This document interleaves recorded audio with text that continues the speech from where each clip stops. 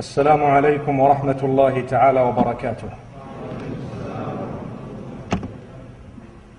Inshallah, I will commence with a recitation from the Quran for purposes of barakah and invoking the blessings of the Almighty.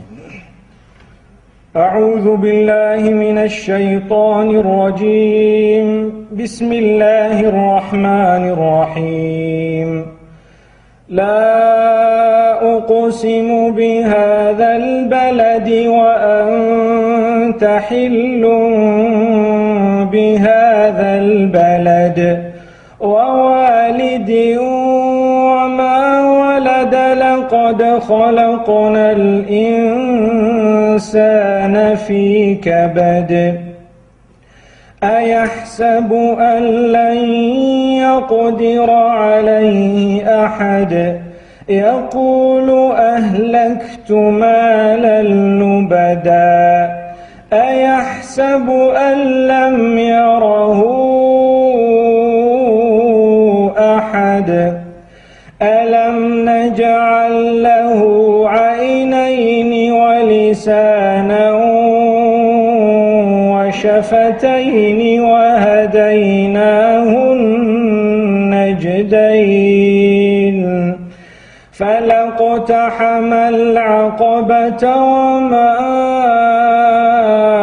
أدراك ما العقبة فك رقبة أو إطعام في يوم ذي مسغبة يتيما ذا مقربة أو مسكينا ذا متربة ثم كان من الذين آمنوا وتواصوا بالصبر وتواصوا بالمرحمة أولئك أصحاب الميمنة والذين كفروا بآياتنا هم أصحاب المشأمة عليهم نار مؤصدة صدق الله العظيم. بسم الله والحمد لله والصلاة والسلام على رسول الله وعلى آله وأصحابه ومن اهتدى بهداه وبعد. اللهم لا علم لنا إلا ما علمتنا إنك أنت العليم الحكيم. اللهم علمنا ما ينفعنا وانفعنا بما علمتنا. اللهم إنا نعوذ بك من علم لا ينفع ومن عين لا تدمع ومن قلب لا يخشع ومن بطن لا يشبع ومن دعاء لا يسمع. All praise is indeed due to Allah subhanahu wa ta'ala, creator, nourisher, cherisher, sustainer, provider, protector, curer, and the one in control of absolutely everything. Blessings and salutations upon Muhammad ibn Abdullah al-Hashimi al-Qurashi. May Allah subhanahu wa ta'ala bless him, and may he bless all the messengers who came to us before him, including Jesus, may peace be upon him, Moses, may peace be upon him, Aaron or Harun, Lot, Noah, Abraham, Isaac, Jacob, and all the messengers. May the peace and blessings of Allah subhanahu wa ta'ala be upon all of them, as well as their companions who strove with them to convey the goodness to others, as well as all the ulama or the scholars of the deen who have protected it, learned it, practiced it, conveyed it to others, and it has been thus preserved. And may the blessings be upon every single one of us and our offspring to come up to the end of time. And we also ask the Almighty that when Jesus Christ returns at the end of time, may our offspring be from amongst those who are with him and not against him. Ameen. Honored scholars of Islam, brothers and sisters, it is a great honor to be standing here in front of you this evening. And indeed, the topic that is under discussion, as we all know and was advertised, the fastest growing religion, Islam. We can tackle the subject from various angles, and we can discuss it from many different aspects. But this evening I want to concentrate on something more universal. There are some who say Islam is not the fastest growing religion, and they say that when you say the fastest, are you speaking about numbers, or are you speaking about ratio, or what are you referring to? Remember, when we say a religion is growing, the first thing we need to know is those who are following it are not leaving it. Islam, and obviously everything I say could be debated by someone who wants to argue, but I'm giving you what we feel is correct according to our studies. Because I may get anyone from here who might argue and say, look, it's not the fastest growing religion. If you Google, for example, fastest growing religion, you might find people saying it's Christianity. I'm not here to debate that. Let's agree that it is growing, and it is growing very fast. There we are. So if that is the case, we need to understand that the number of people leaving it is very, very small, if any, compared to other religions. And that is a fact. You find Muslimin who have accepted Islam. My experience, and many people have accepted Islam, mashallah, in my presence, and I always tell them, the more you know of Islam, the more you will love it, the more you will practice it. The less you know, the more you will drift away from it. It's all got to do with how much you know. This is why the gift we have is the Quran. The Quran, subhanAllah, is amazing. It has an eloquence. It has a beauty to it that those who don't believe in the Quran, when they hear it being recited correctly, their hairs stand, involuntarily in most cases. If they have any spirituality in them, they will recognize the spirituality of the Quran. And this is why I usually commence a talk with the recitation of the Quran. Take it easy, relax, read slow, read correct, and let it pierce. Pierce why? At times you won't know what it means, but you will recognize the divinity, because by nature, everyone has spirituality in them. It is some who kill the spirituality later on, whilst others allow it to develop. So when we look at that, we will find even amongst the Muslims, there are some who read their 5 salah whilst others don't.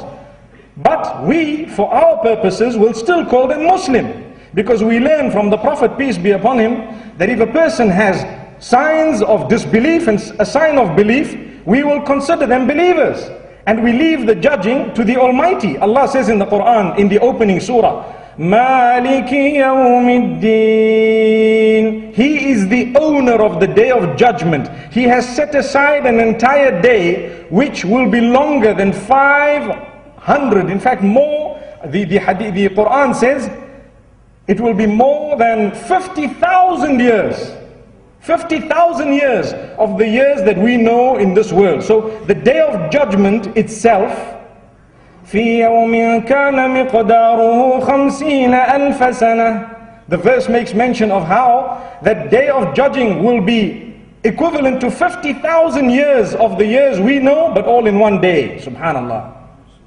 So Allah says, I've set aside a day to judge. We should not be judgmental. When it comes to a person, apparently they might appear to be someone who might not be so spiritual, yet between them and their Creator, they are more spiritual than myself and yourselves.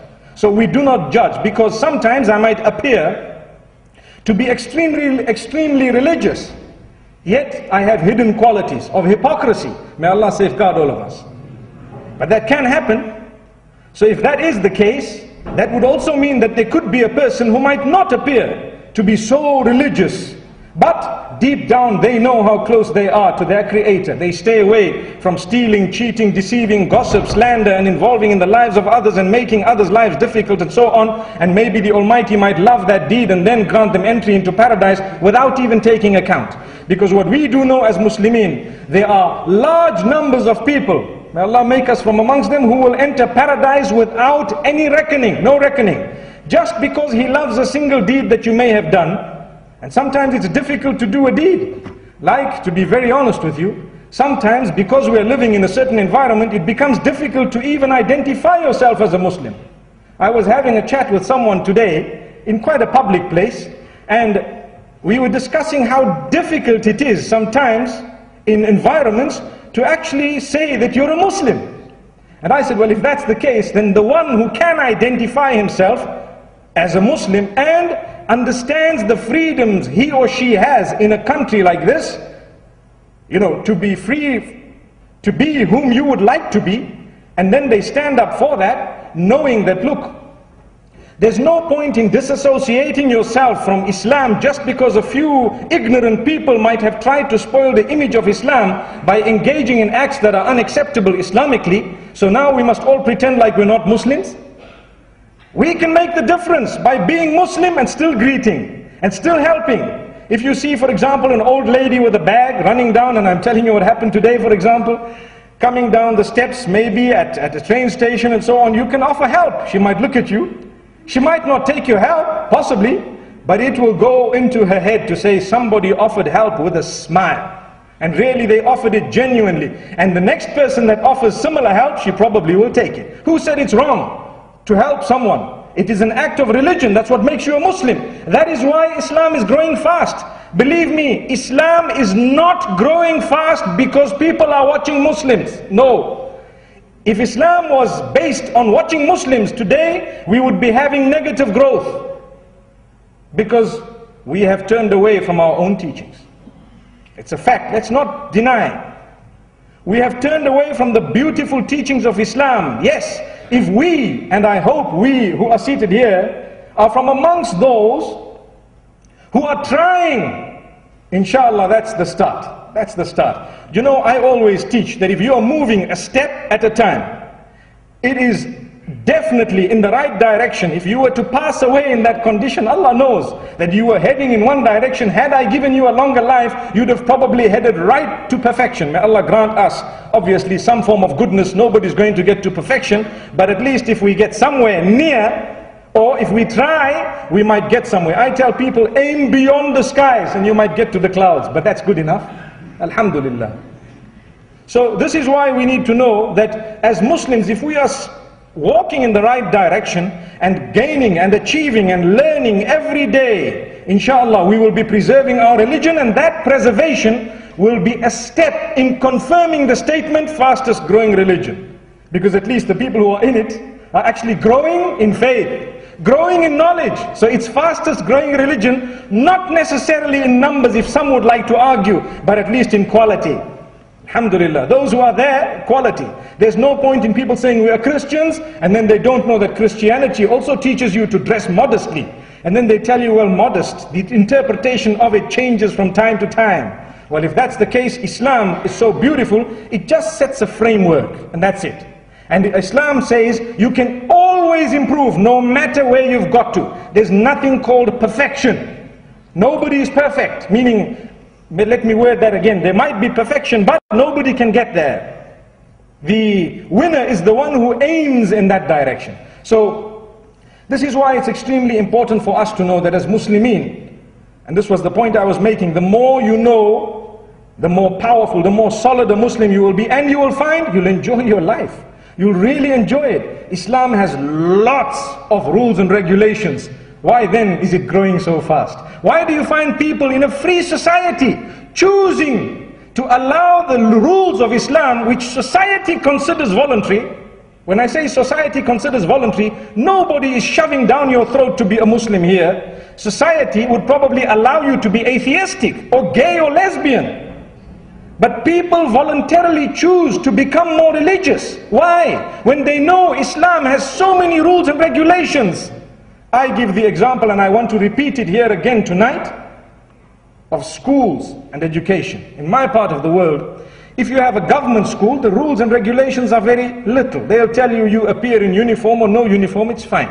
You've paid the fee or no fee, it's okay. You can come in, you have a seat, you can do whatever you'd like and everything is okay. You come and listen to your teacher talk, and after that you go. But when it comes to a school that is a private school in my part of the world, there are lots of rules and regulations. To start with, you need to sit for an interview and tell them how your parents are going to contribute to the upliftment of the school. I'm talking of my part of the world. And then the father needs to say, well, I can resurface the tar here. Zimbabwe is full of potholes, I'm sure you know. Strangely, I found a few of those down here. Maybe there's a lot of Zimbabweans who relocated, mashallah. Obviously, that's on a lighter note. Don't take it seriously. So as I was saying, the parent has to come in and say, how am I going to contribute to the school? And then you find the child needs to be playing a sport, and if the child is good at a sport and so on, they have a greater chance in being accepted. And once you are, you need to wear the uniform every day. The blazer needs to be, a certain size and a certain way. The tie needs to be worn, and you need to have garters. I don't know if you're aware of what garters are. To hold your socks up. I know, I wore those. Yes, garters. Once I didn't have my garters and they told me to write, and I just want to share this with you. They told me to write, I think it was 3 pages on garters. And I wrote about the warm Russian garters, and I made up stories of everything and anything. And I recall that is how we were actually brought up, subhanallah, with lots of rules and regulations. So that school that has lots of rules and regulations will create men and women who are an asset to society. Gentlemen, I can pick up a person who's been to a good secular school just by the way they greet me. Believe me, in a lot of cases, in my part of the world. If someone comes to you, they're quite confident of themselves and they will greet you, they happen to shake your hand properly, they will smile at you and they will say a few polite words, they might offer you assistance, you know this person's been to a good school. And if you are to ask them, and I've done it, you will find 9 times out of 10 they've been to one of the private schools where there are lots of rules and regulations. If ma'am passes, you get up and say, morning ma'am, even if she doesn't look at you. But if you didn't say that, she'll look at you and say, right, what's your name? You're in detention. There you are.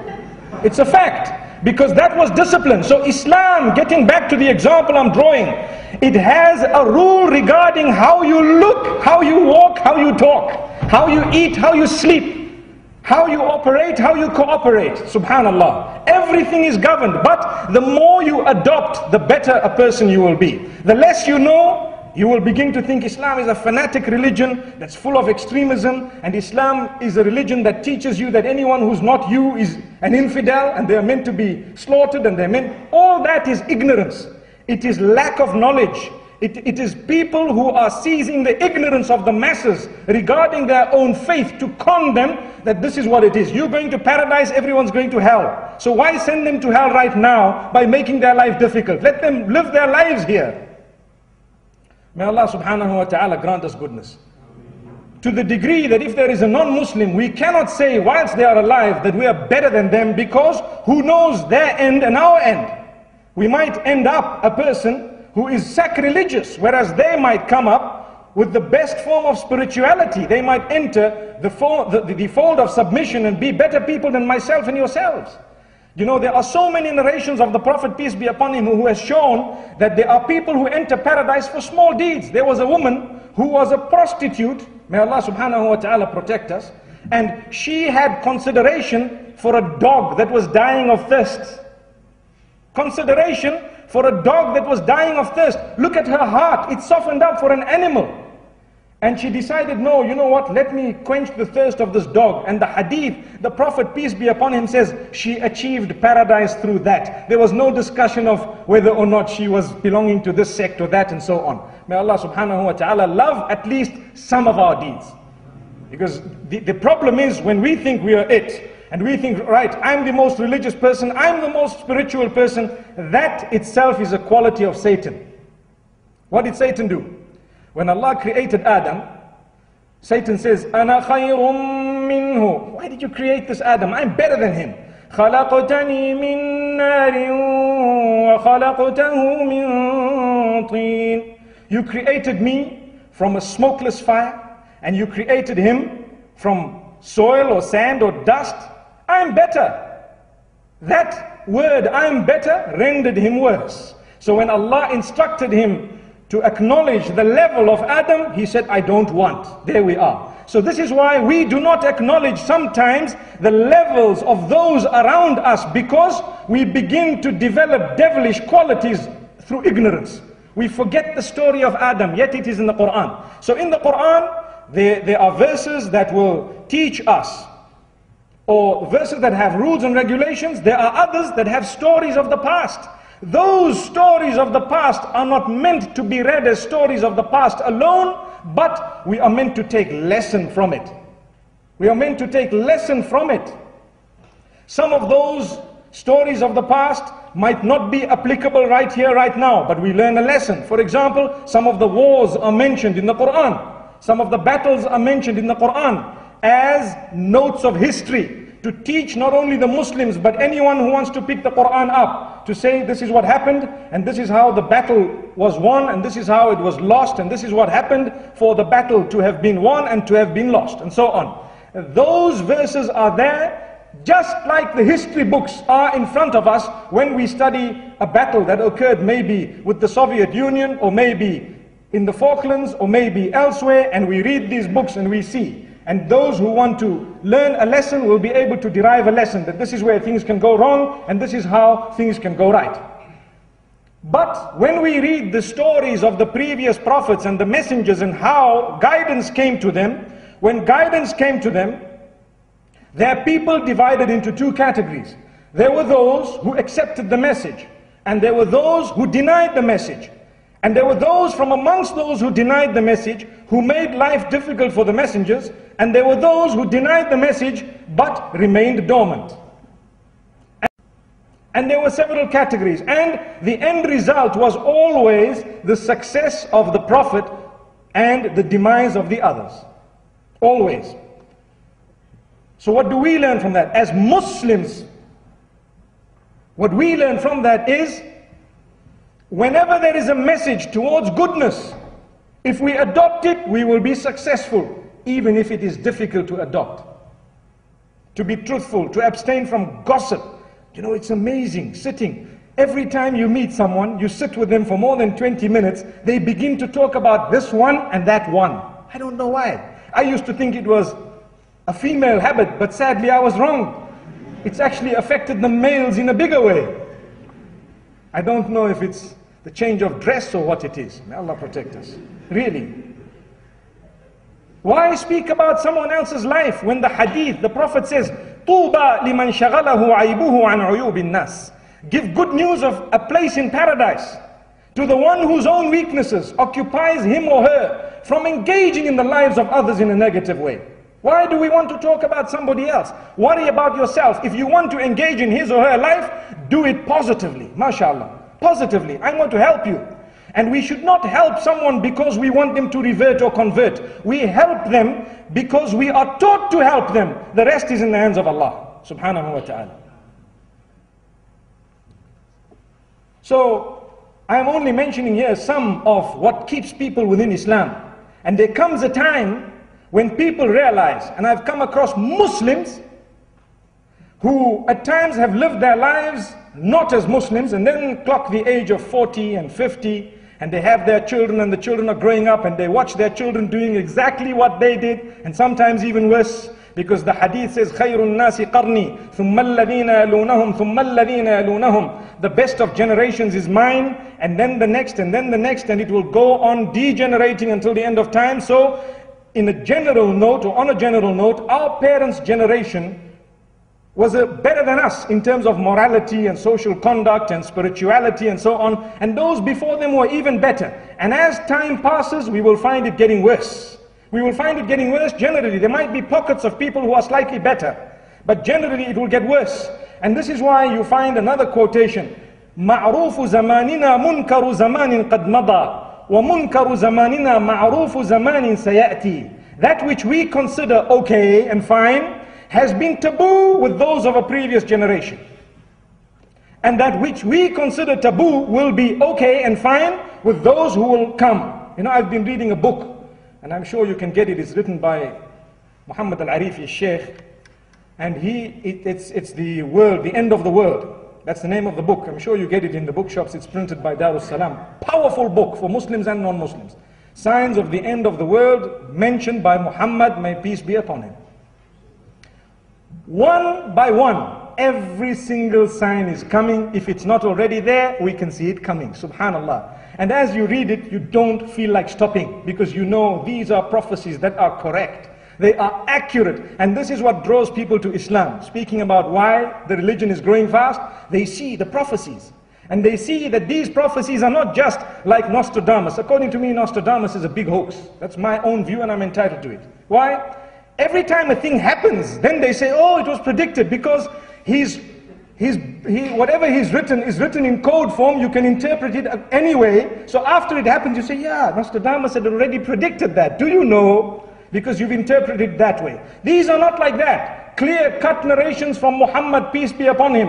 When he tells you, women will dress in order to be undressed. Oh, you look at it, you know, it's something. Kasiyatin, ariyatin, ma'ilatin, mumilatin. He describes even the hairstyles of the women at that time. And the Sahaba were looking and saying, what? But today we see it. A lot of women out there, they would dress in order to reveal, not in order to cover. There we are. There we are. So mashallah, you've covered from head to toe, but I can see your body in a better way than I would had you been naked. May Allah protect us. Like one of my colleagues used to say, well, I think let's leave that, because to be honest with you, look, we respect everybody's freedom of choice, but at the same time, the reality is we need to think. We need to think where we're heading.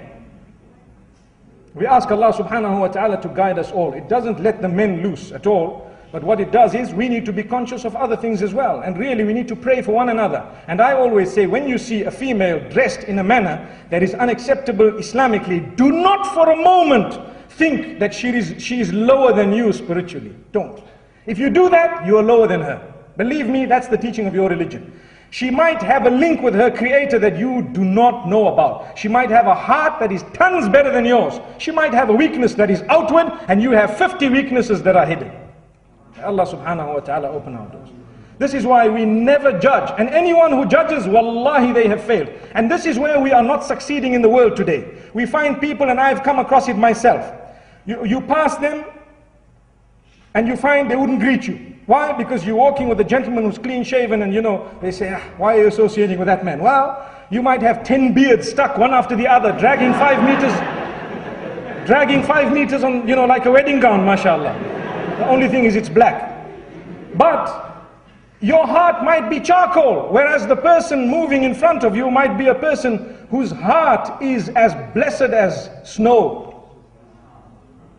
And the only thing they're lacking is the outward dress. That's it. May Allah guide us all. This is why Islam is growing very rapidly. When those who want to learn the religion know what I've just told you now, they're attracted to it. But then they become Muslimin when they start interacting with the Muslims and they come across a few know-it-alls. What happens is, subhanallah, sometimes they are distracted. And this is why we say to everyone who is here, learn Islam and learn it in its pristine, pure form. Wallahi, read the books of the life of Muhammad, may peace be upon him, sallallahu alayhi wasallam, and you will see how he lived. There are so many quotations. Look, why does Islam grow? I'd like to give you an example. At the time of the Messenger, may peace be upon him, there was a woman who hated his guts because obviously she was fed. And this is what happens on the globe today. People who dislike Islam and hate it, it's because of a few reasons. One of them is they're fed either by the media or by what other Muslims are doing, or just by what they've heard from the time they were born. They've been fed that, you know what, these people are bad, they are terrorists, they are hooligans, they are this. The minute you see a big beard, you run in the other direction. So much so that if you go to some so-called Muslim countries, like I've been to Egypt, where they look at you with a beard and the little children say, irhabi, irhabi. You know what that means? A terrorist, you know. And you look and you say, ya wailik, you know. And you're saying, if our own Muslim children are doing this, what do you expect of those who are not part of the faith? But it's because they've been brainwashed as time passes. They've been brainwashed. And I'm sure those of us who interact with non-Muslims, and we are proper Muslims, they will develop a liking for those who are, you know, strong enough to actually be an outward Muslim as well as an inward Muslim. And then they find these are the most helpful people, the most loving, the most kind, the best. I know of instances where people who are not Muslim say to themselves, and they've discussed it, and we've discussed it on several forums, or in several forums, where they would say, you know what, I'd like a Muslim husband, because he doesn't drink, he doesn't gamble, he's at home all the time, this is what he does, that's what, and they're ready to say, look, that's what I want, there you are. Subhanallah. May Allah subhanahu wa ta'ala make us really true champions of the deen. Islam has in it the ingredients of everything. The problem with us is we don't want to follow the ingredients. I tell the women, a lot of the times I have a tafsir every Sunday. I see some of the sisters that I know here. I tell them, you know, when there is a cake to be made, the sisters know, some of the brothers would also know now, mashallah, that you know, you need to follow it to the T. They give you the ingredients, you prepare everything, you put it aside, then they give you the method, and mashallah, you prepare everything, and then they tell you this is what you need, and in Zimbabwe you've got the generator on standby just in case the power goes, and mashallah, you know, everything is there and ready, subhanallah, and then you follow it to the T. Why? You would like to see a cake at the end. Is that not right? Correct. You want to see a cake at the end. Well, Islam has for you all ingredients and the method and everything, and tells you, you will see a beautiful cake at the end, but we do everything, we're not prepared to put it in the oven. So it sits, and then what happens? We're Muslims, but half Muslims. So we have a cake that's flopped. Because what happens? They tell you, look, don't open the oven all the time, because if you keep opening it, it'll flop.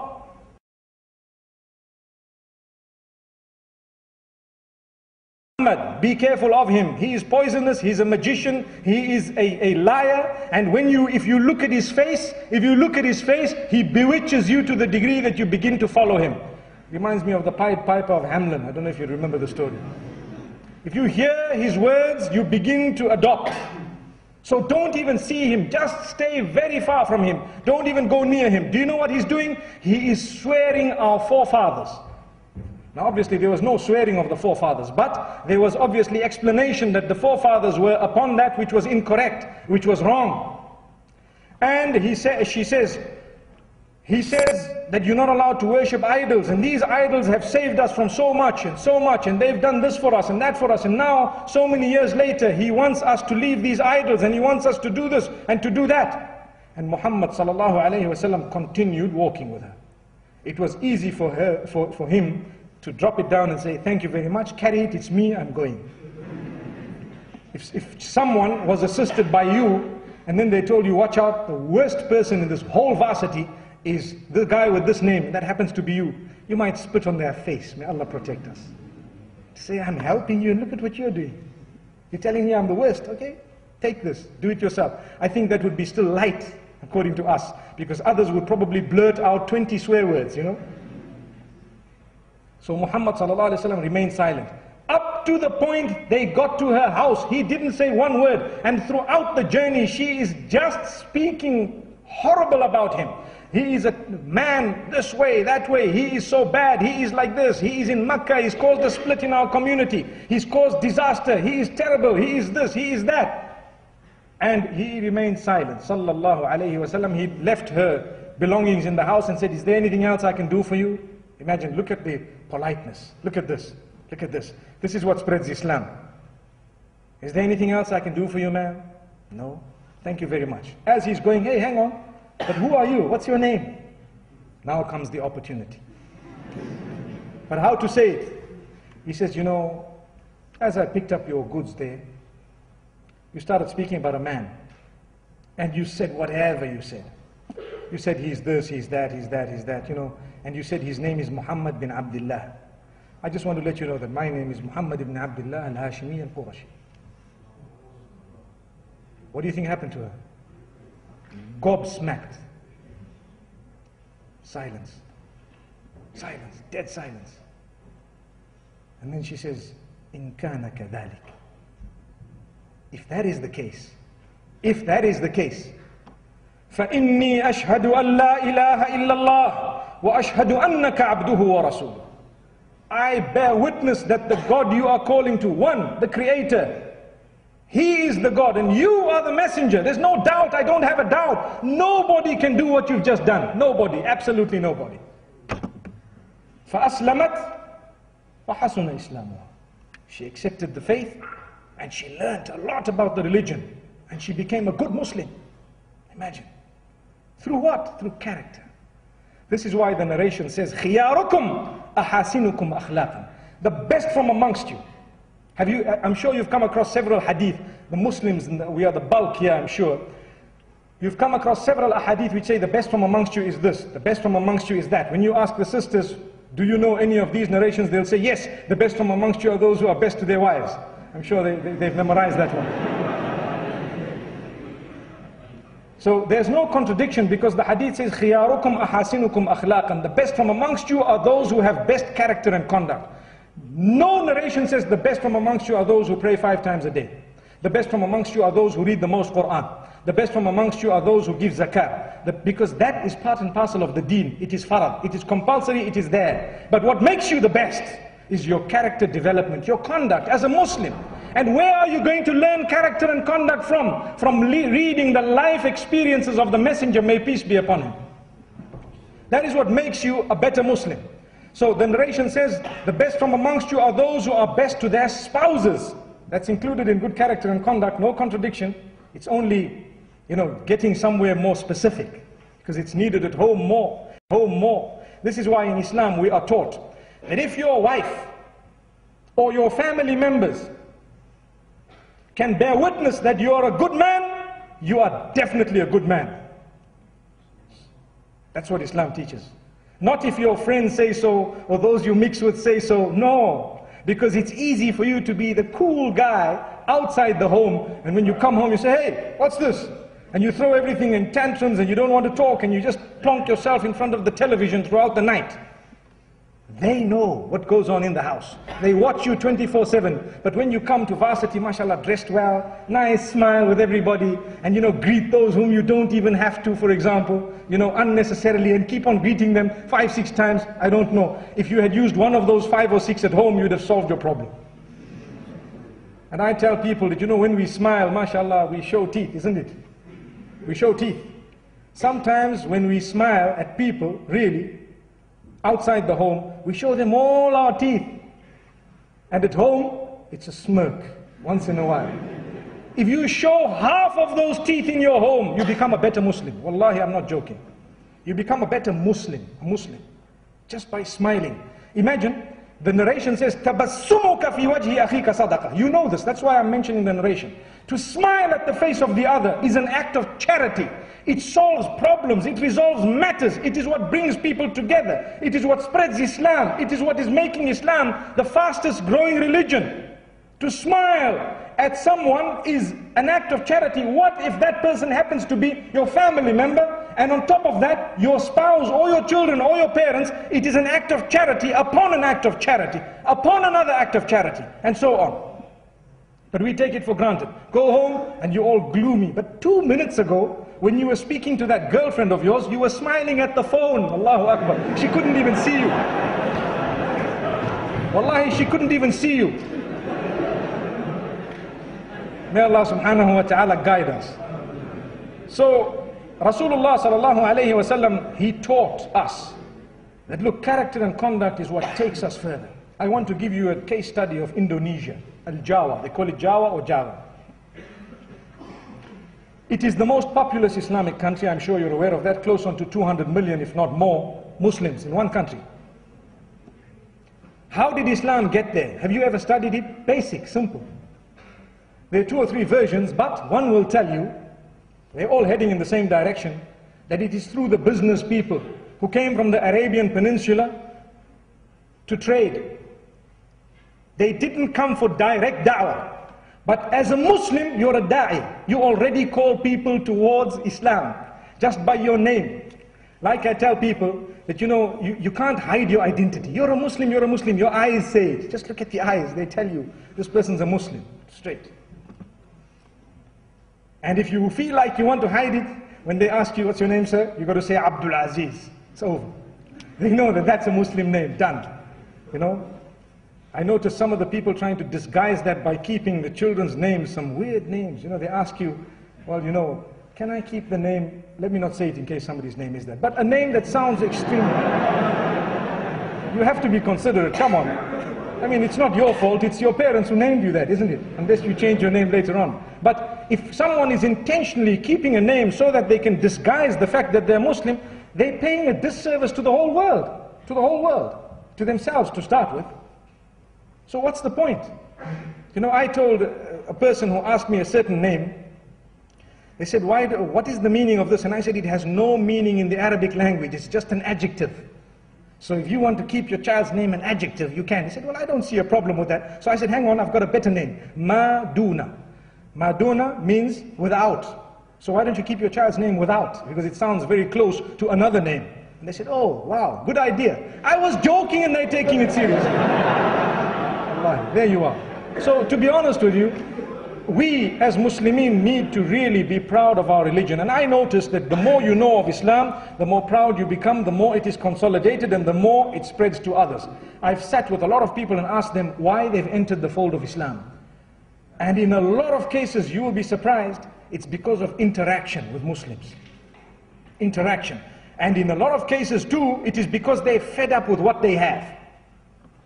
And I'd like to get to these 2 points. Going back to the point I was speaking about, the point on the concept of Godhood. In Islam, we have direct access to our Maker. What is the meaning of the term Allah? I know there are many people who've said a lot, but if we take that word and we try and, find the meaning of it, where it came from. Abraham, may peace be upon him, he used that term. It is in the Hebrew language as well, Elohim or Eloha. You will find it even in the Old Testament. And you find the word Allah in the Arabic language from the root aliha ya'lahu. Al-ma'luhu Allahu. Al-ma'luhu aliha means to worship. So ma'luh is the worshipped one. When Abraham was looking for God, he was looking for who made him. Because his parents were worshipping idols. And his father was making the idols. And he says, Ya abati. Beautiful verses, listen to them.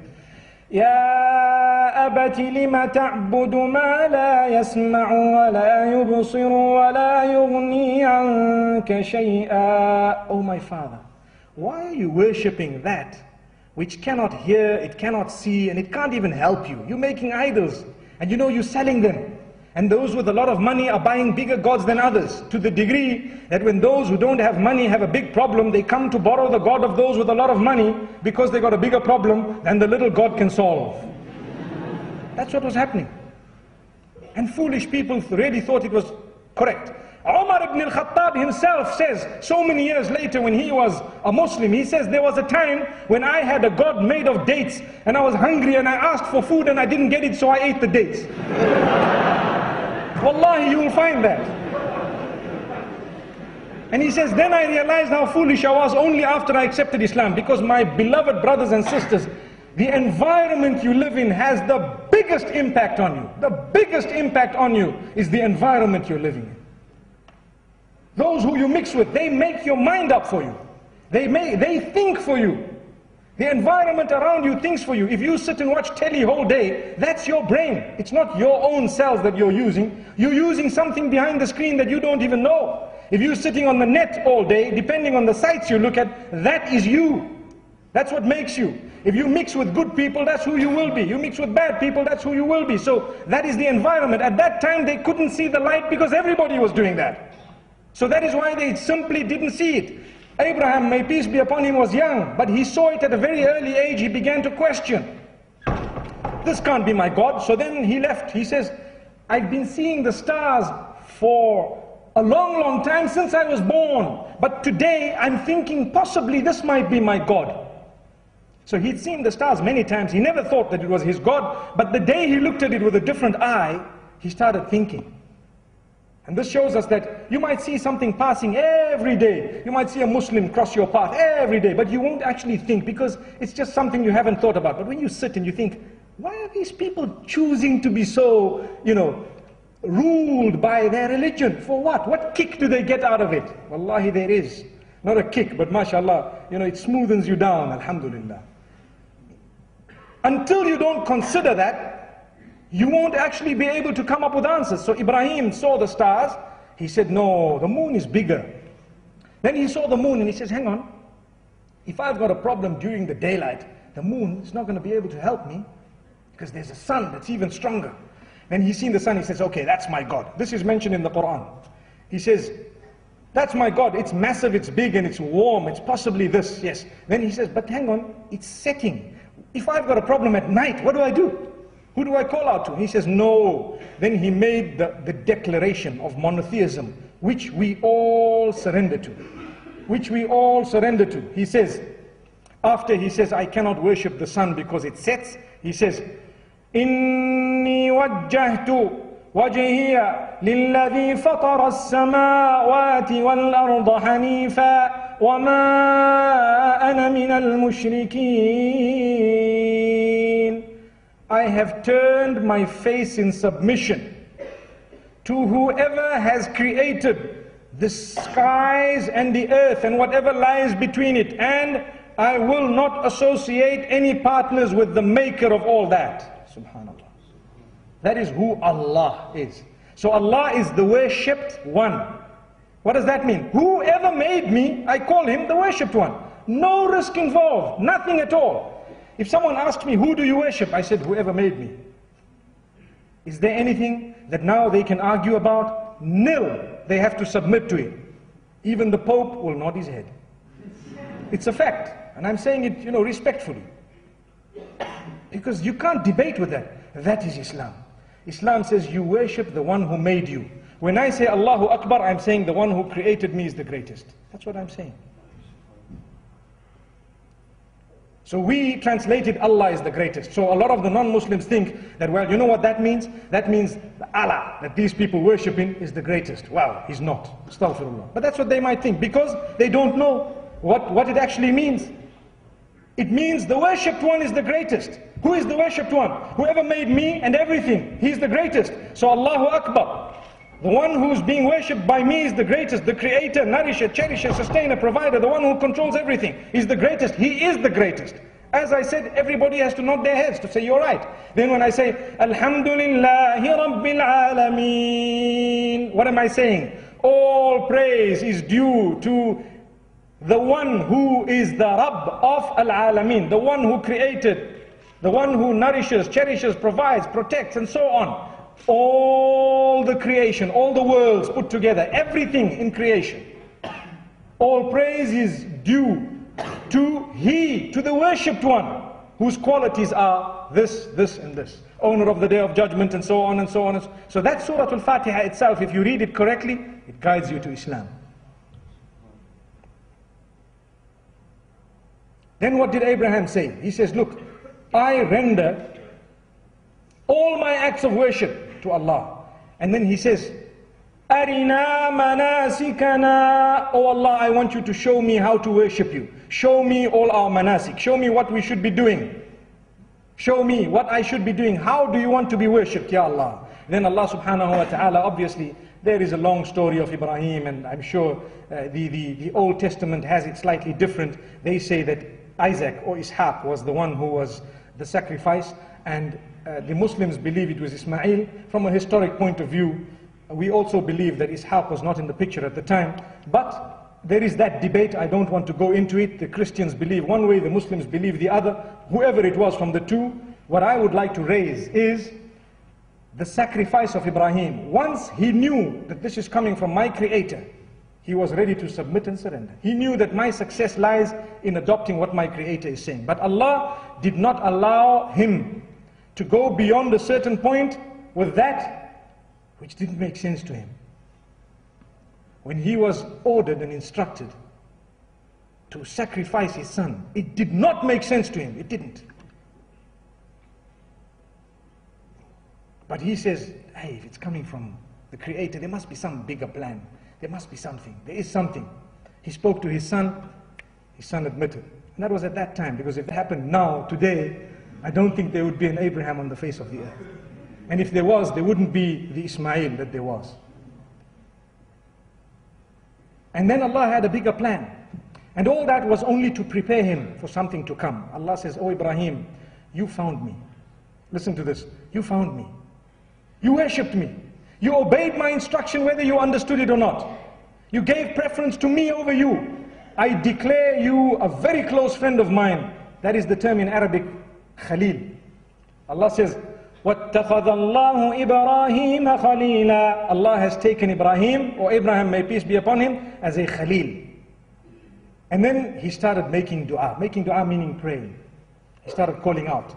When he says, Oh my God, oh Allah, oh my Creator, I want you to give me this, to give me that, this city, let the people's hearts want to come to it, give them produce, give them goodness, keep them secure, do this, do that for me, do this for me. Allah says, we give you everything you ask for, O Abraham. We give you whatever you want. He says, keep my progeny. He made prayers, he prayed for his progeny. Keep my offspring on the right path that I have found. Don't take them away. Allah says, do you know what? All the messengers to come after you will be from your family. So whether it was Jacob, Joseph, Isaac, Ismail, whether it was Muhammad sallallahu alayhi wasallam, Jesus, John, Zachariah, all of these, may peace be upon them all, were from his family. All of them. Amazing. Look at the gift of Allah. So when you are steadfast, Allah chooses your offspring to be steadfast as well. Then come Muhammad sallallahu alayhi wasallam. He taught us monotheism. He taught us that you do not confess your sin to any human being. Never. Your sin is your secret between you and the one who made you. And he forgives you. Islam is based on mercy. This is also a misunderstanding that a lot of people have. Islam is based on pure mercy. Why do we say that? Allah says, Bismillah ar-Rahman ar-Rahim. In the name of Allah, most forgiving, most merciful. Alhamdulillahi Rabbil Alameen Ar-Rahman Ar-Rahim. We hear the words most forgiving, most merciful, and so on. Obviously, Islam has a balance between what is known as khawf and raja. Al-Imanu bayn al-khawfi wal-raja. The Prophet says, may peace be upon him, belief is between having hope and fearing. Because if there's only hope, you will keep on doing wrong and have hope. You know, when there is a person who is never jailed for something bad they've done, because every time they go there, the judge is their friend. Allah protect us. I'm just thinking of an example off the cuff. And then the judge lets them off. Will they ever stop committing the sin or the fraud? No, because they know I'm going to be let loose anyway. The system is mine. Like the tyrants you have sometimes across the globe, when their children commit a sin, they're above the law.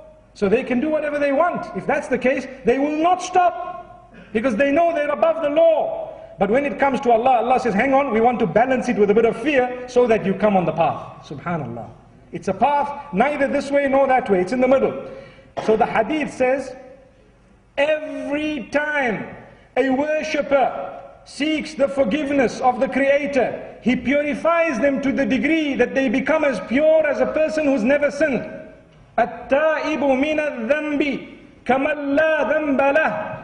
The narration says one who repents from a sin is equivalent to the one who hasn't ever committed a sin. And what is repentance? You confess to your Creator, your Maker, oh you who made me, oh you whom I'm going to return to, I've done wrong, I admit it.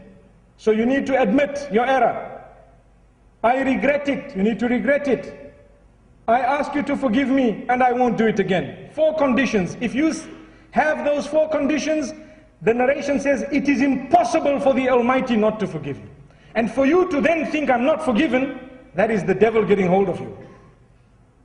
Because Allah is telling you, قُلْ يَا عِبَادِيَ الَّذِينَ أَسْرَفُوا عَلَىٰ أَنفُسِهِمْ لَا تَقْنَطُوا مِنْ رَحْمَةِ اللَّهِ إِنَّ اللَّهَ يَغْفِرُ الذُّنُوبَ جَمِيعًا إِنَّهُ هُوَ الْغَفُورُ الرَّحِيمُ. O Muhammad, peace be upon him, tell my worshippers who have transgressed against themselves that Allah forgives every single sin. Every single sin. Don't ever lose hope in Allah's mercy. For He is most forgiving, most merciful. So what the devil does, he makes us think that, nah, I'm not forgiven. He can't be that merciful that He's forgiving me. You know, I've done it one too many times. May Allah protect us. That is falling in the clutches of the devil. Someone might ask, well, what if I've repeated the sin? For as long as when you asked for forgiveness, you hadn't planned to repeat it again, and you had met the 4 conditions, and you promised you weren't going to do it again, if human nature took you there, though you tried to force yourself not to do it, Allah will still forgive you even a 2nd time and a 3rd, and even infinity times. May Allah protect us. Allah has no limits. He says, I forgive everything. You be genuine. The one narration says when a person constantly seeks Allah's forgiveness and, you know, human error makes them fall back into it, then Allah says after a certain time, He calls the angels and He says, عَلِمَ عَبْدِي أَنَّ لَهُ رَبًّا يَأْخُذُ بِالذَّنْبِ وَيَغْفِرُهُ أُشْهِدُكُمْ أَنِّي غَفَرْتُ لَهُ. Oh my angels, look at this worshipper. He now knows that there is a creator who can punish him and who can forgive him. I just want you to bear witness, I've forgiven him. Because now you acknowledge. What makes you a believer?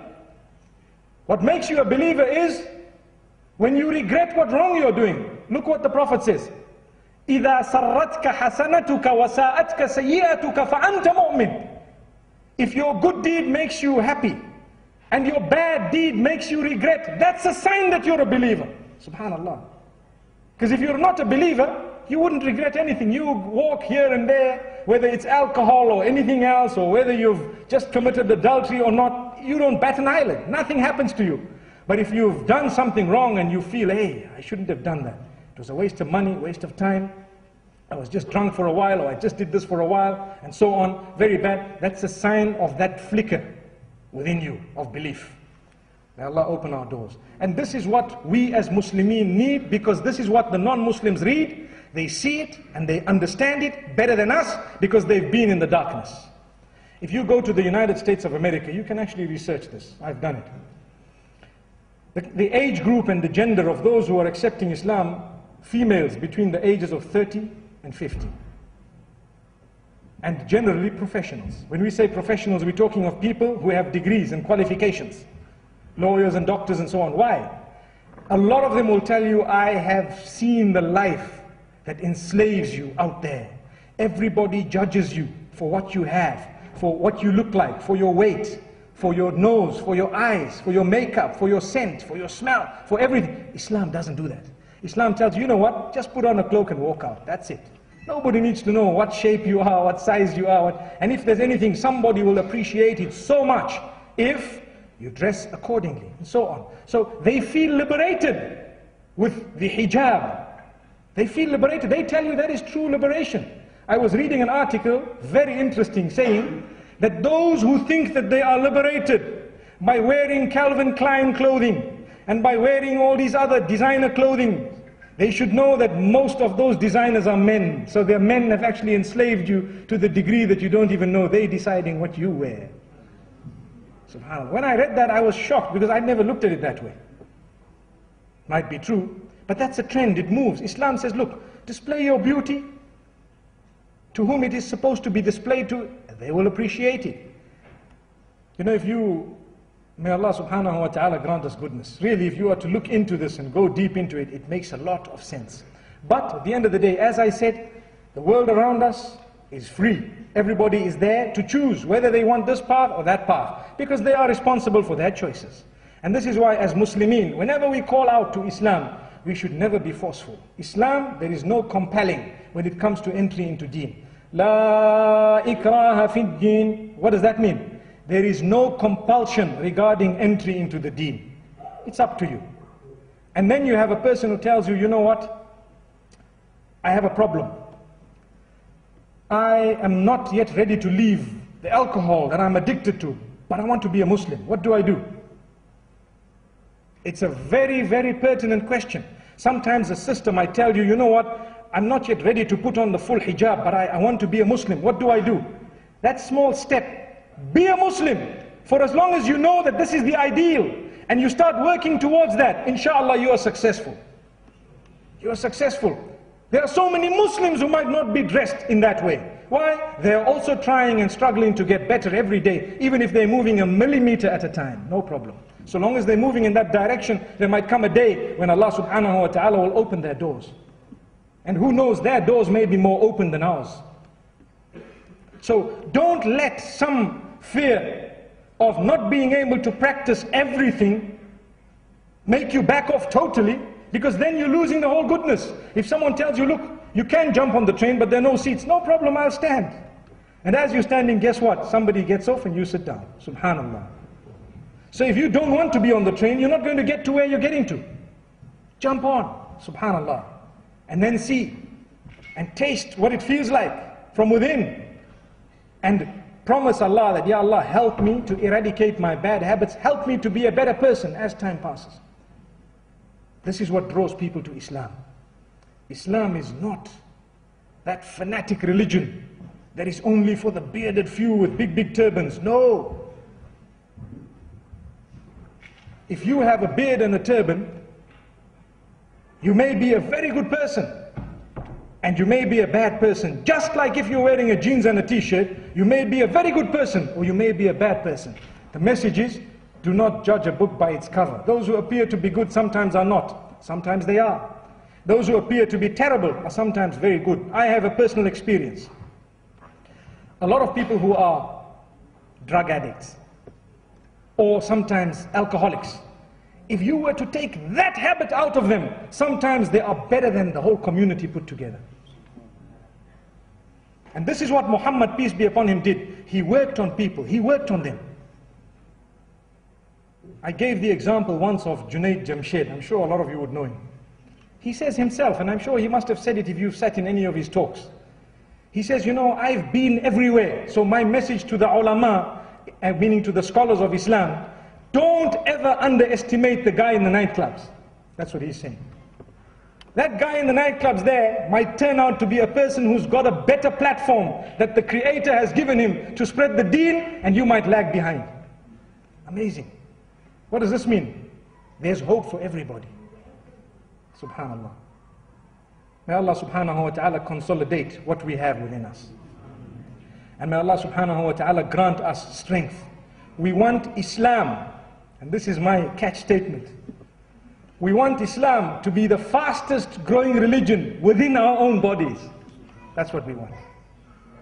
That's what we want. When I seen this and I said, subhanallah, the fastest growing religion, I said it needs to grow from my heart to my hands, quickly. And from my hands to my eyes and my mouth and myself and my face and my hands and my feet. And I need everything. My blood should be proper Muslim. The fastest growing religion within my body. And then inshallah within my family.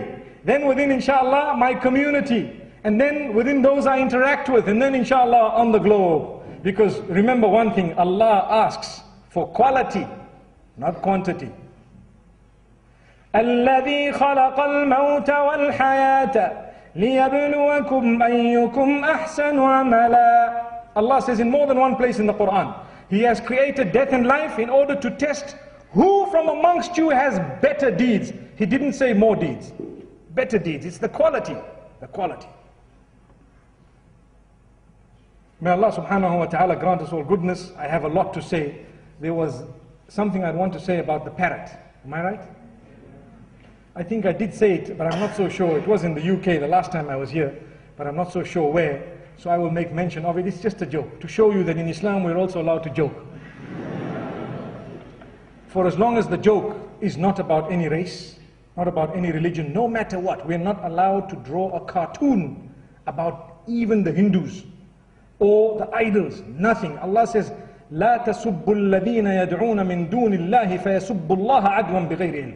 Don't ever mock at anyone worshipping gods and deities besides Allah. Those who are far astray, don't mock about their beliefs, never, because it will invite them to mock at your faith, at your expense, without knowledge.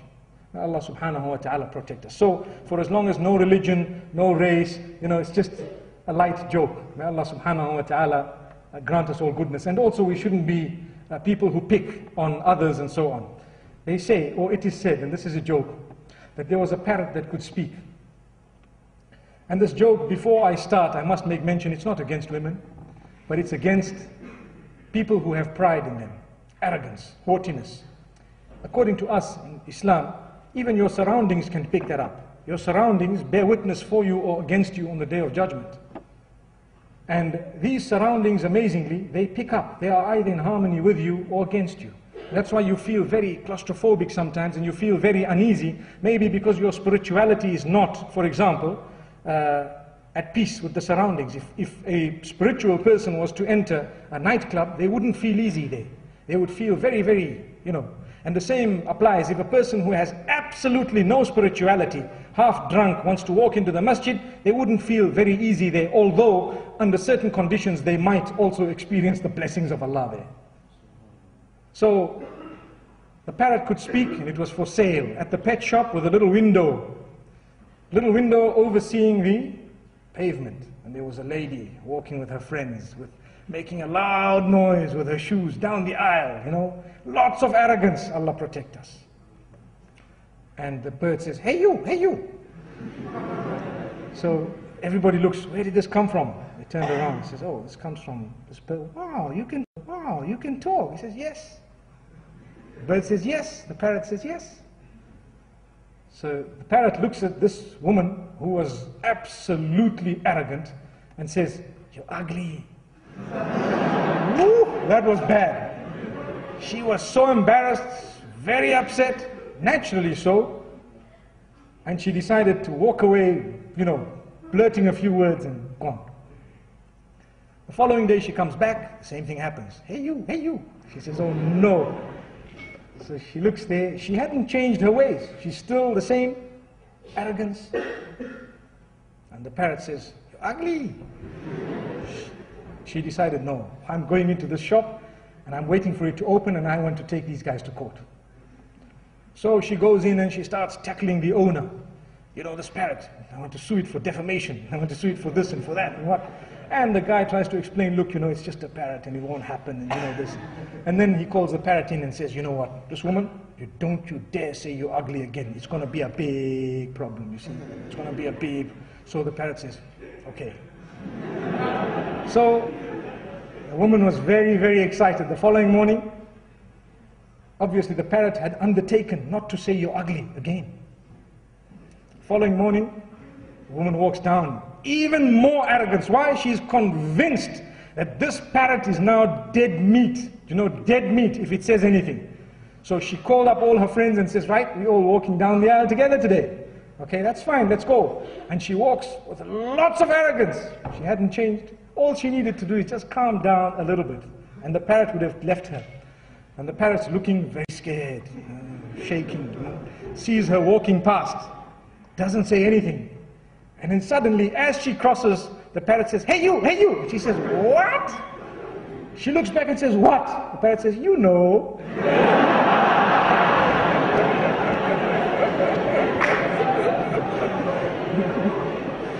So the moral of the story is, for as long as you don't leave arrogance, you're not going to solve the problem. It will still, and people, even if they don't tell you that, they know it. If a parrot can know it, those around you know it. So if you want to be a good Muslim, just release those bad habits, throw them out, and inshallah everything will be at peace with you. And when another parrot tells you, hey you can say, yes, it will tell you, Salaamu Alaikum. I think with that, really, we come to the end of this evening's talk. To be honest with you, I can continue. But I think we do have time limitations and I'd like to travel. And at the same time, I don't know what the plan is. Maybe there might be a Q&A session, but let me take a seat, inshallah, and we take it from there. Jazakumullah khair. Wa sallallahu wa sallam wa baraka ala nabiyyina. Takbir! Takbir! Takbir!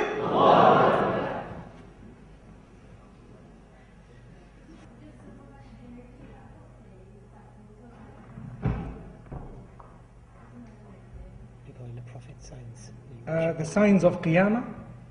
The book I was mentioning is, it's entitled The End of the World. The End of the World, and the author is Muhammad Al-Arifi, and it is published by Darus Salam. I think in Birmingham they do have, if you actually Google it, you'll find it.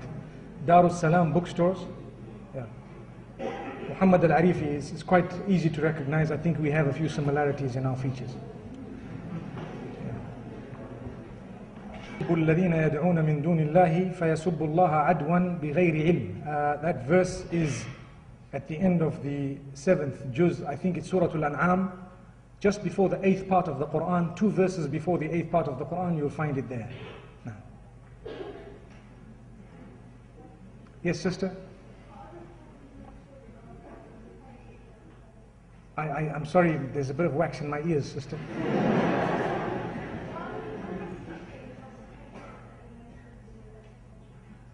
You want a book?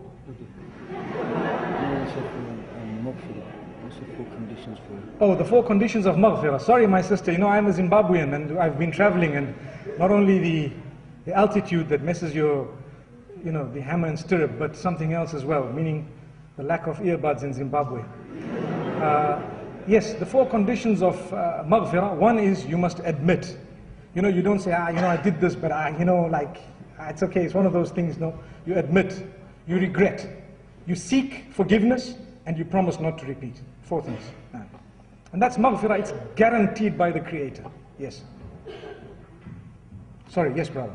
I was wondering with regards to arrogance, if you were to do deeds, good deeds, and show them off to the community with the intention of encouraging others to copy that. There is a fine line between crossing path to arrogance here. Is there any advice that you give on this? My beloved brother, wallahi, you've raised a very pertinent issue. And that is to do good deeds and show people those deeds in order to encourage them that they may do the same deeds. Indeed, it is very, very dangerous to tread that path if you're not in complete control of yourself to start with.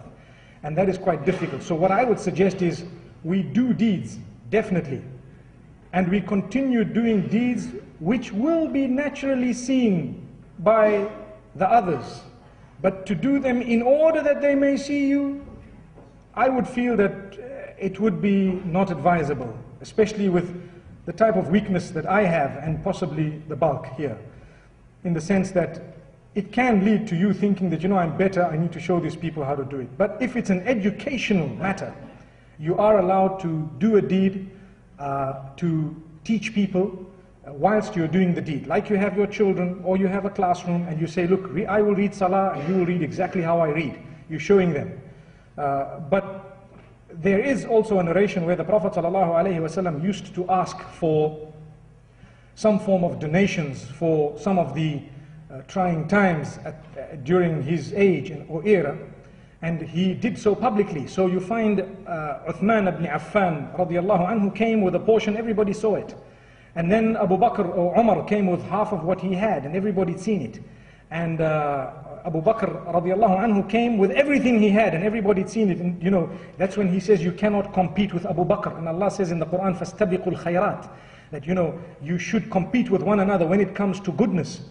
But their level was very, very strong. Today, we are taught in the narration to say that the original rule is to spend in such a way that even your left hand doesn't know what your right hand has spent.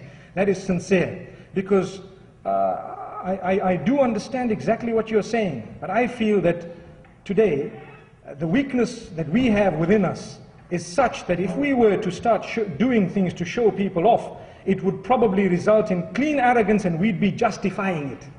And that's my fear. So if that is feared, it's better not to do that. Wallahu a'lam, you may find someone mentioning something else, but that's my opinion.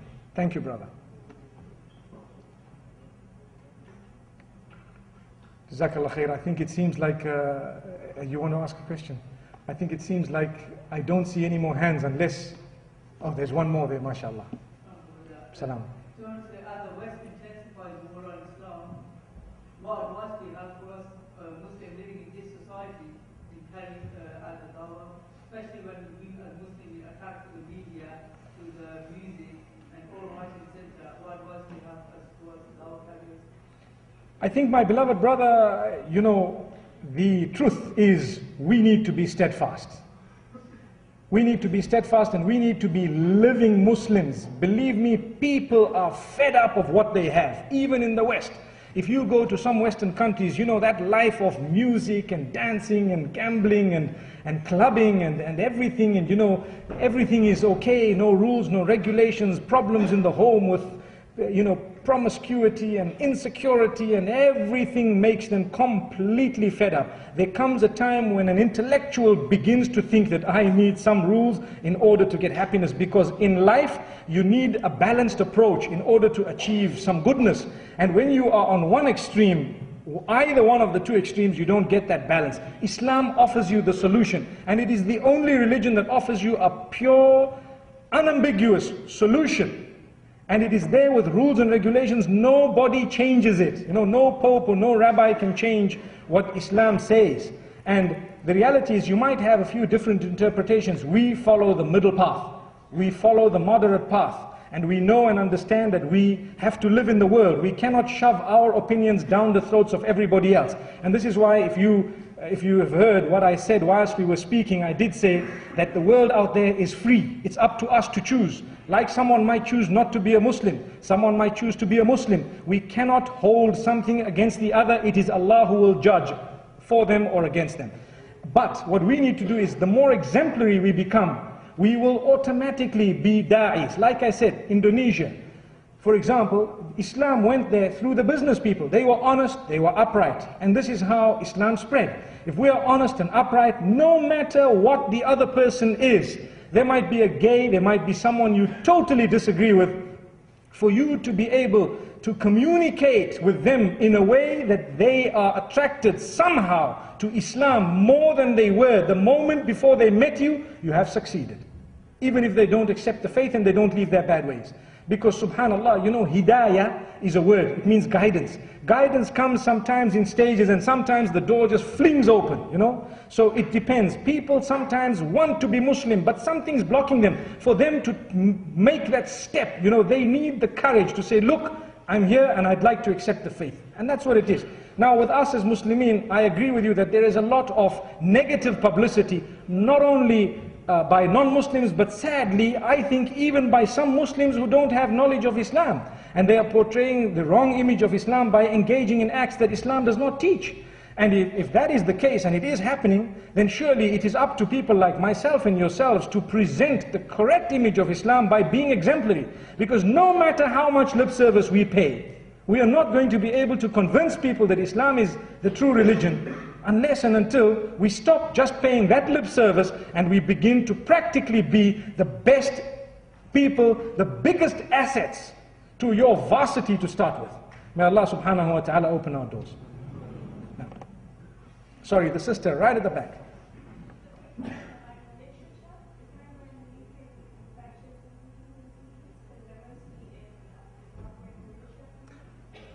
I personally don't record any of my stuff. Nothing at all. I don't get involved in recording at all. But there are some brothers who've created a website. Somebody told me lately that the downloads don't work and so on. Because I've got nothing to do with it actually. Not because I don't want to, I don't really have the time to.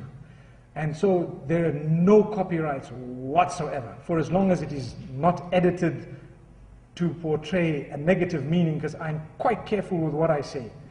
And we're all human at the end of the day. We might, whatever I've said that's wrong is from shaitan and from me, but whatever is correct is definitely from the Almighty. There are some places, I think, online that you might be able to purchase, but if you buy one copy and copy for everybody else, I don't have a problem with it. I don't believe in royalties, I don't believe in anything of that nature. When it comes to قال الله وقال الرسول, everything is free. Allahu Akbar. Sorry, brother, yes. The one above, yes. The brother with a grey jersey, yes.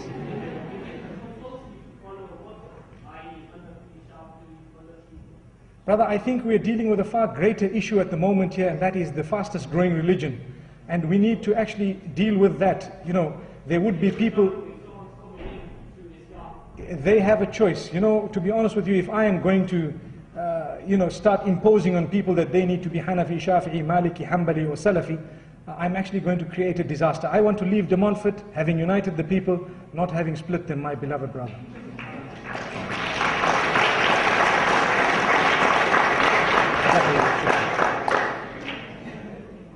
Yes, my brother.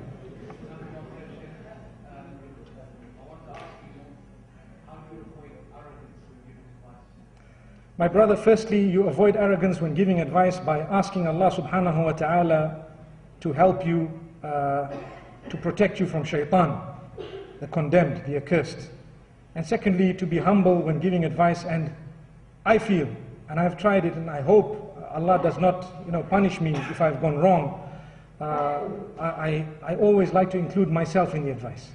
I say we and us and myself and we all need, and I need it more than you, and so on. There are words that you could use which would actually make yourself one of the crowd, and believe me, it's more effective than when you say, you guys need this and you guys need that.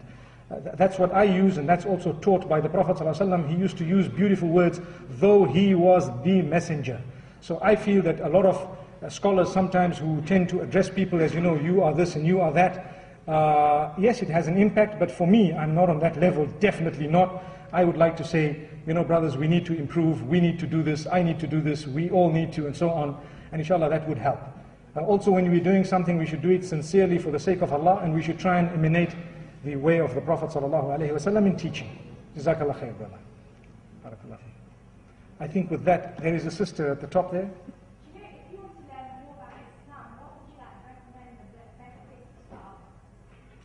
My sister, it's difficult, because there is so much that is on offer. I've come with a little booklet. I might give it to one of the brothers here, which was distributed at the World Cup in South Africa. It says Muhammad, a biography, sallallahu alaihi wasallam, and some rules of Islam and so on. It's a lovely booklet which they dished out at the World Cup in South Africa, and I think it's a beautiful book, and I think it's somewhere that a non-Muslim can actually start. I always tell people, the non-Muslims are going to grab us by our necks on the day of Qiyamah to say, I knew this sister or this brother for 20 years. Not a day did they tell me, hey, this is what I believe. This is my religion. They're going to grab, oh look, whether they think that in this world or not, we believe it. Because wallahi, if you are a Muslim, I went to a private school which was quite a Christian college. And to be honest with you, I studied religion. And I am convinced that if you are following proper Islam, there is no ways that anybody could even debate with you. Because, it makes you such a beautiful person, so good. And it actually leaves you worshipping in a manner that it's me, my creator. I don't involve a third party. I do it the way the Prophet taught it to me, and it's me and my creator. I render my prayer directly for him. I ask him, I raise my hands and I say, oh my maker, oh you whom I'm going to return to, grant me goodness when I return to you. What risk have you taken? It gives you such a comfort. That's Islam. So, to start with something that is very, should I say, educative and unbiased, because sometimes you have people pulling in their direction, and I don't like that, and this is why I avoided a question that one of the brothers asked, which was a valid question, but I avoided it because I wouldn't like to pull in this direction and that. Brother, if you're a Muslim, or sister, you're a Muslim, you're a good Muslim, or you want to enter the fold of Islam, study the different sects, see where you fit in, to be honest with you. Look at what is most pristine, look at what is there, look at what who invited you to Islam, or what intrigued you, what pulled you towards it, and ask them. I think that would be a way, because what's the point of having been invited to Islam through the deeds of a certain person, and then heading in a totally different direction when you'd actually want to enter the fold? I don't know, that's just common sense to me. But it's difficult to answer the question, because someone who might not be following a specific sect might say, no, they must be my sect. I think we need to be Muslimin to start with. We're living in a world that is so cosmopolitan, and what divides us sometimes is something beyond what is meant to be dividing us. May Allah protect us. Not to say that anything should be dividing us, but if anything, it should be a sin that should separate people, in the sense that when you are choosing your company, it shouldn't be, oh, this person's that Muslim and I'm this Muslim and this is that Muslim and so on. For as long as they are avoiding sin and they are brilliant company, sometimes even the non-Muslims, you might want to, or you might have, people who are your friends who are not Muslim because they have more sober habits than Muslims. Allah knows best. Sorry, my sister, maybe I didn't answer your question so properly, but, I really am sometimes in a quagmire when we need to talk about exactly what steps to take and so on. There are different people out there. I might be here in De Montfort today. You might not see me again, or you might see me after a long, long time. And it's no point in me saying, look, you need to keep in touch with me, because the truth is I can't. And the truth is I'm an extremely busy person, and there are ulama here. I think maybe you should make use of them. In fact, you must.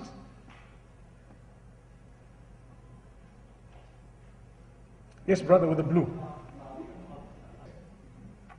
The stepfather and so on. Look, in Islam, a man and a woman has their own identity. Even when you marry, you're not supposed to change your name. As a woman, you have the right to maintain your identity. You remain that, you will be called by your father's name on the day of Qiyamah. That's on the day of judgment. Not by your mother's name like some say. But you will be called by your father's name. And you have the right, and you should not change your identity. When you're married, you keep your father's name. But if for some reason it will facilitate immigration laws, it will facilitate your living in this world without deceiving or cheating anyone that their lineage is anything other than what exactly it is, you may, according to some scholars, change it. Though some feel a little bit more strongly about it.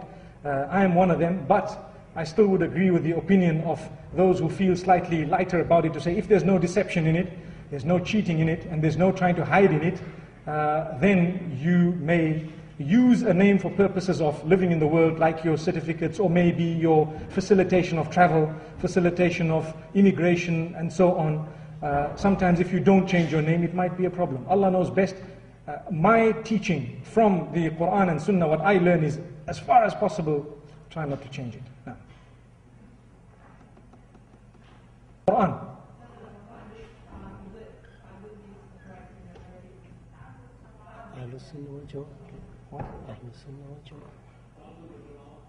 تعدد الجمعة، تعدد الجماعات، يعني ايش تقصدي انت؟ يعني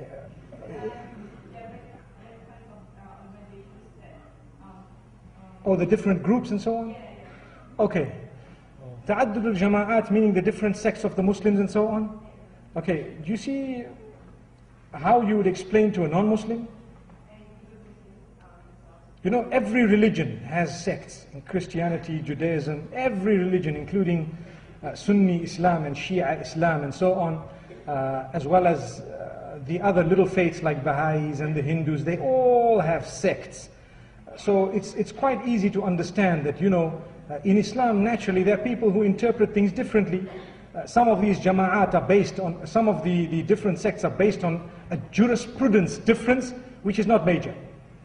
You know, if it's based on a jurisprudence difference, like whether to raise your hands in salah, whether not to raise your hands, it's minor. It's a very, very small, you know, difference. But when it comes to differences in belief, it becomes a little bit greater.